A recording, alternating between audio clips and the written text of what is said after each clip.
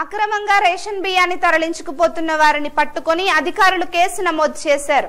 వివరాల్లోకి వెళ్తే తూర్పు గోదావరి జిల్లా పిఠాపురంలో ఇటీవల సంభవించిన పెతాయ్ తుఫాను బాధితులకు అందించే రేషన్ బియ్యాన్ని కొందరు అక్రమార్కులు గత కొద్ది రోజులుగా తరలించుకుపోతున్నారు.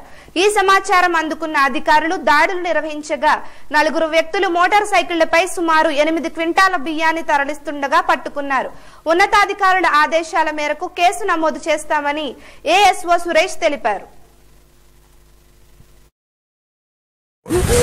తుఫాను బాధితులకి ఒక్కొక్క కుటుంబానికి 50 కేజీల చొప్పున, అలాగే మిగతా ఒక 5 ఐటెంలు 6 కమోడిటీస్ ఉచితంగా పంపించడం జరిగింది.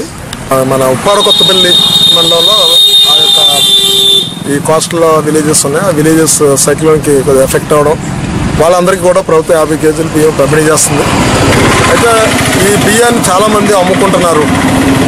అది కొద్దిమంది బయట వ్యక్తులు కొని దీన్ని మళ్ళీ మిల్లర్లకి లేదా బయట షాపులు ఎక్కువ ధరకు అమ్ముతున్నారు అనేసి ఫిర్యాదులు వచ్చాయి. అందులో భాగంగా ఈరోజు కాకినాడ నుంచి మా డిఎస్ఓ గారు, మా పై అధికారులు ఆదేశాల మేరకు ఈ యొక్క ఉప్పాడ రోడ్లో మేము సర్ప్రైజ్ ఇన్స్పెక్షన్స్ కండక్ట్ చేయడం జరిగింది. ఈ ఇక్కడ ఉప్పాడ రోడ్లో సామిల్ ఈ సాయి గణేష్ ఎక్కువ ధరకి కొంతమంది వ్యాపారస్తులు వాళ్ళు అమ్ముతున్నారు. కాబట్టి ఇది నిత్యావసర వస్తువుల చట్టం, అలాగే పీడిఎస్ కంట్రోల్ ఆర్డర్లో నిబంధనల ప్రకారంగా ఈ యొక్క పీడిఎస్ బియ్యాన్ని ఎవరైనా అమ్మిన వాళ్ళు కానీ కొన్ని వాళ్ళు కానీ శిక్షార్హులు. కార్డు హోల్డరే కనుక బియ్యం అమ్మితే వాళ్ళ రేషన్ కార్డు క్యాన్సిల్ కూడా చేయమని మనకి లేటెస్ట్ పీడిఎస్ కంట్రోల్ ఆర్డర్ 2018లో మనకి ఒక క్లాస్ కూడా పెట్టారు.